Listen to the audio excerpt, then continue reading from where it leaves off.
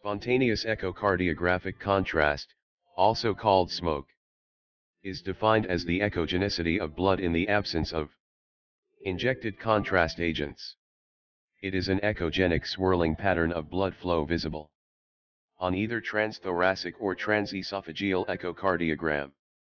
It is due interaction of RBC and plasma protein, especially fibrinogen. Platelets do not participate in smoke generation, because they are not echogenic.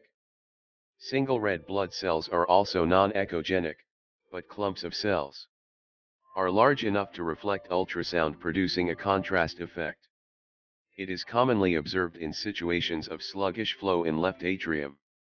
Its presence is considered to be closely related to thromboembolic events.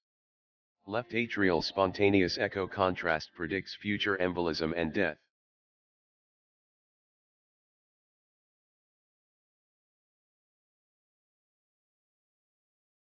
LASEC is seen in atrial fibrillation, mitral stenosis, mitral valve prosthesis, left atrial enlargement. In all of these conditions, there is reduced blood flow velocity. Spontaneous echo contrast is also reported in left ventricle, right atrium, and descending thoracic aorta.